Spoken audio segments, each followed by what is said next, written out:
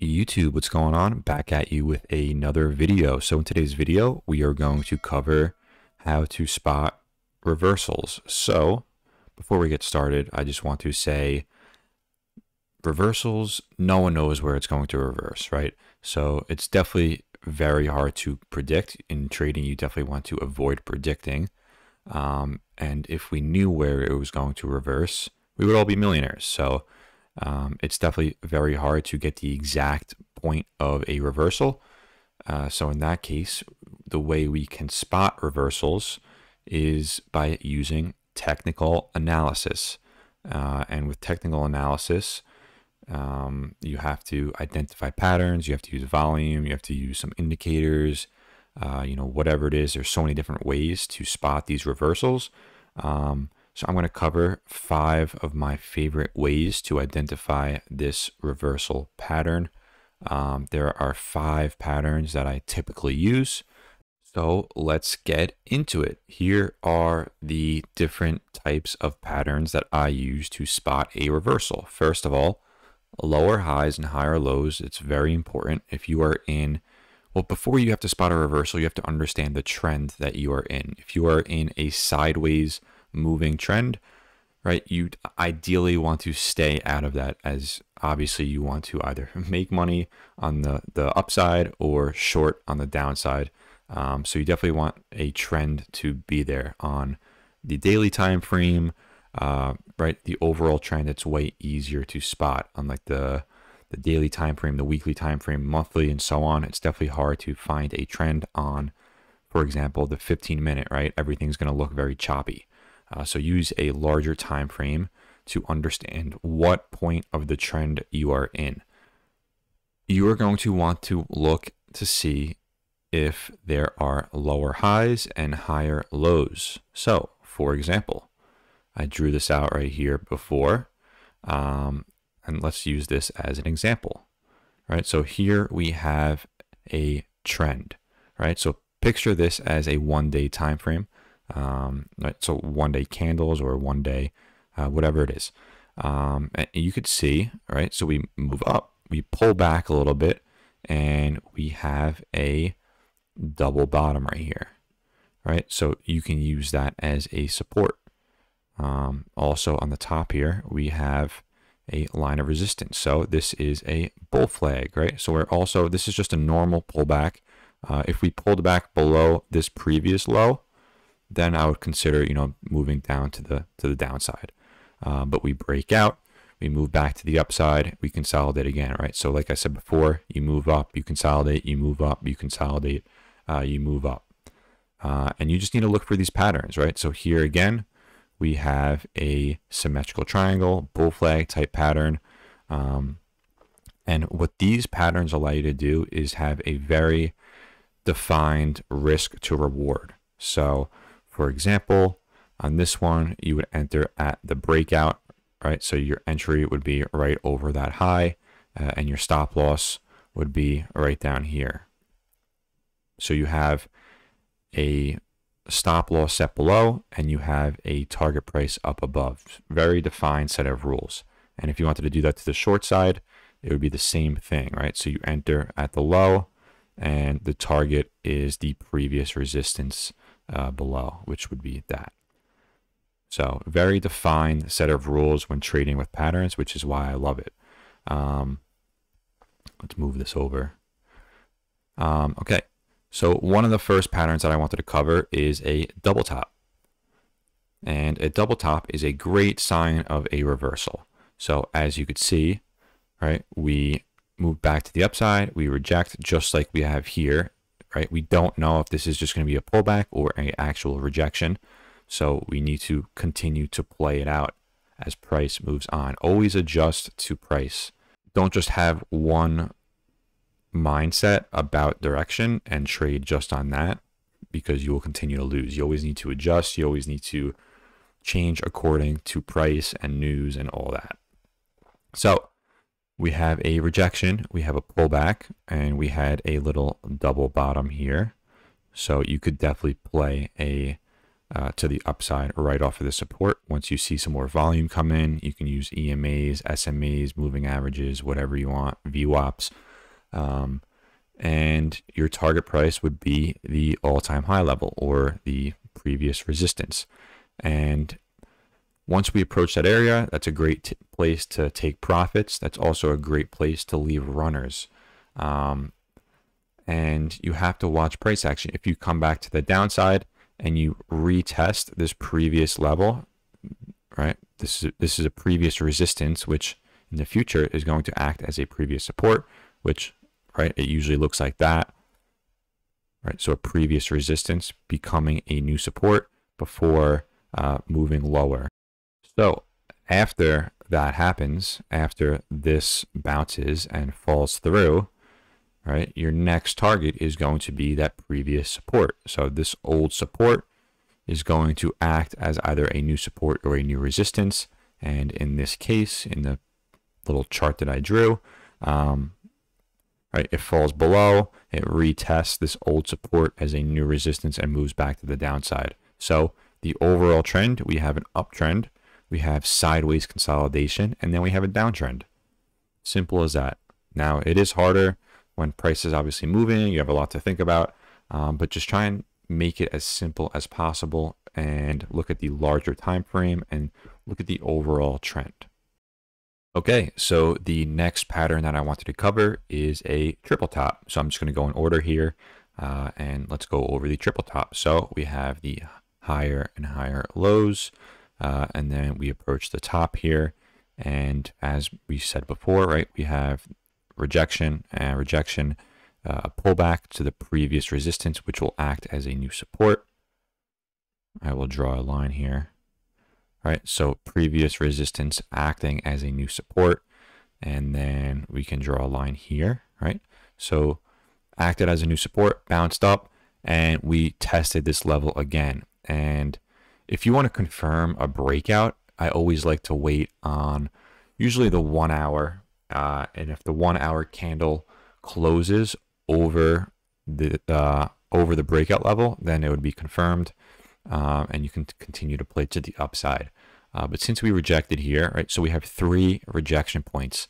Now, the more times a candle or price test a certain level, the stronger it gets. So, right, so we rejected it 3 times. This now becomes a very strong level of resistance.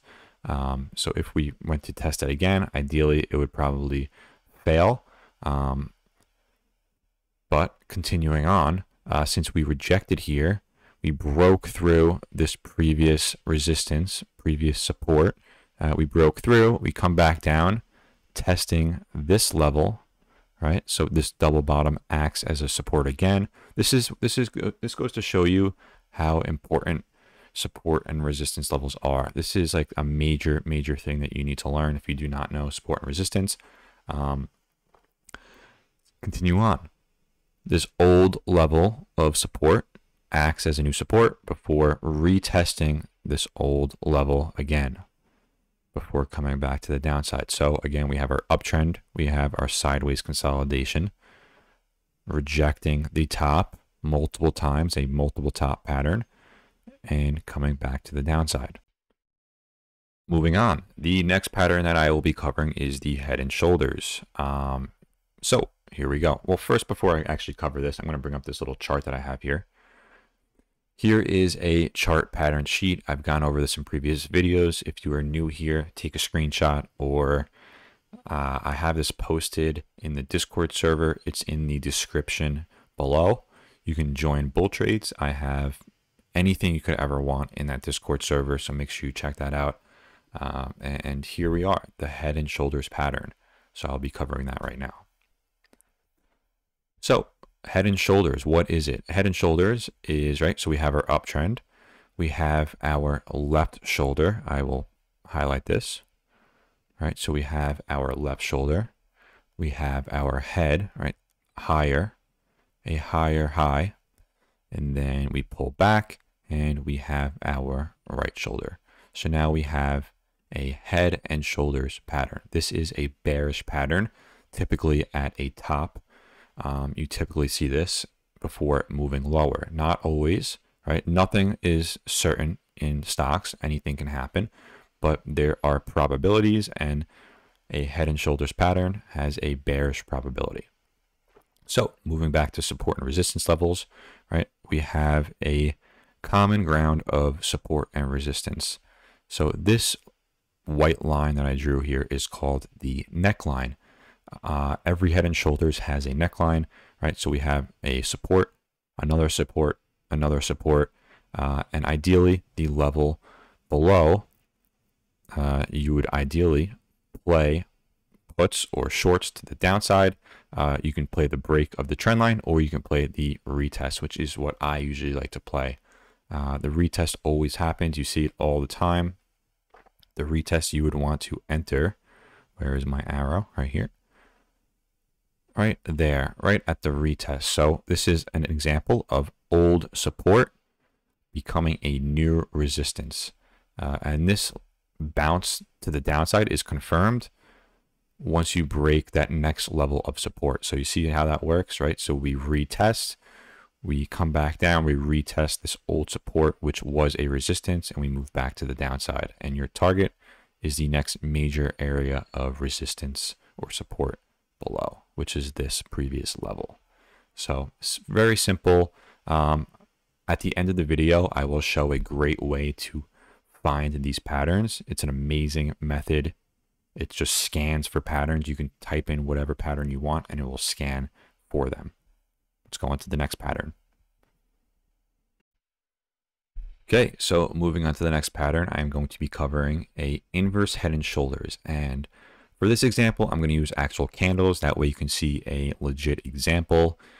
So let's get into it. So an inverse head and shoulders is the exact same thing as a head and shoulders, but opposite, right? So a head and shoulders was bearish.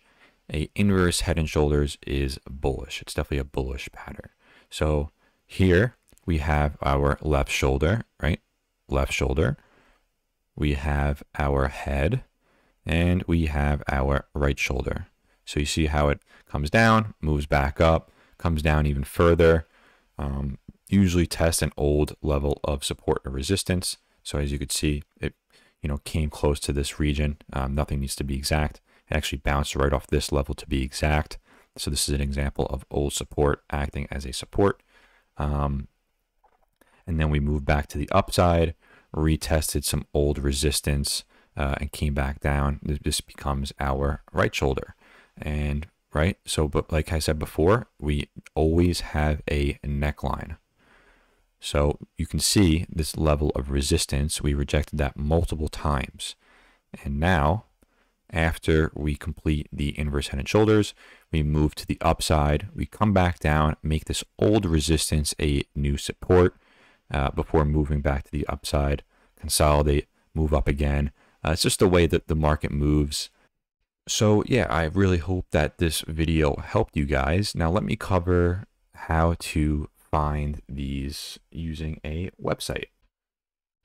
So my favorite method to find different patterns is using Finviz. This has definitely been a huge help to me finding different patterns, finding different plays before they break out. If you go to all, you can change the pattern, which is right in this column. And they have all of these different channels. So for example, I'm on the multiple bottom. And as you could see, it brings up charts with multiple bottoms. This is amazing. So AU, let's check out AU. I'm on the 1 day time frame. As you could see, we have a multiple bottom, right? So this is a double bottom right here. I'll draw the line. A double bottom, boom, with a common level of resistance above, right? So we have multiple rejections. As you can see, we have lower and lower highs, a double bottom. So ideally, this is going to, where is my brush? Here we go. This is going to come back down, potentially trip a bottom before coming back up, breakout, retest before moving higher. All right, so this is exactly how a reversal works. Other than multiple bottoms, you're right, we could check out multiple tops. It will bring up multiple tops. So for example, let's use ECL. I like this chart, right? I'm just picking any random chart, doesn't really matter. ECL. right? So we have a multiple top, 1 rejection, 2 rejection, a little fake out before moving back down. Another pattern that you can learn, I'm not going to cover in this video, but a cup and handle, right? So there's so many different patterns that you can learn. It's just another form of a rejection.